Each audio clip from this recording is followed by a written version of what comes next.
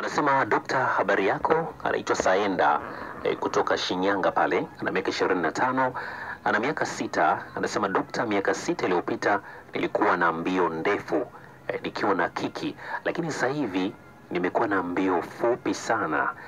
Labda nifanyeje ili niweze kurudi katika hali yangu ya awali? Anachotizungumzia ndugu yetu kutokea Shinyanga, anasema kwamba zamani alikuwa anaweza kupiga goli 3, 4, 5 bila shida, na alikuwa anachelewa kumaliza. Lakini sasa hivi yani ndani ya dakika 2 amemaliza, hapo anaishia hapo hapo. Napenda kwambia hajizungumza umri wake. Ukweli ni kwamba kuna shida imetokea kwenye misuli ambayo nimeizungumzia pale mwanzo. Msuli ule wa chini ambao uko chini ya karibia na korodani, ule msuli wa juu unahusiana na nguvu za kiume. Kuna shida imetokea kiasi ambacho mishipa ya fahamu inayozunguka misuli ile haifanyi kazi vizuri.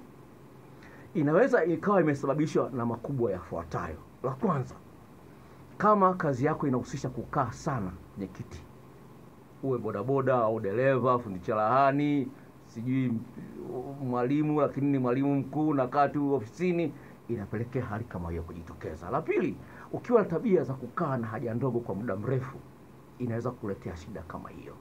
La tatu, kama ulipata matatizo ukawa unalazimisha haja kubwa, inaweza kuletea hali kama hiyo.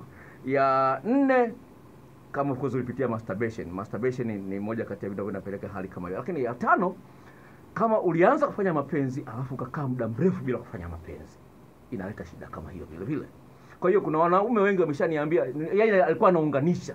Anaambia raundi ya kwanza chuma bado kimesimama, anaingia ya pili, chuma bado kimesimama, cha tatu, lakini sasa hivi hali hiyo haipo. Tiba ipo, gharama yake shilingi 30. Ni dawa ambayo itakuletea matokeo kati ya siku 10 hadi 15, lakini utaitumia kwa muda mwezi mzima kwa mabadiliko yao ya kudumu. Ni dawa ambayo of course imefanywa utafiti, imetokana na mimea, na inaambatana na kazoezi kidogo cha kuishtua ile misuli na mishipa fahamu iweze kucheza kidogo, ili dawa ingie vizuri. Ni ya kulamba hiyo dawa. Unaweza kunywa maji baada ya kuilamba, lakini ikikutana na mate inafanya kazi vizuri zaidi. Na kutumia dawa hiyo na maelekezo yake, gharama yake ni shilingi 30. Tuwasiliane niweze kusaidia katika hilo. Na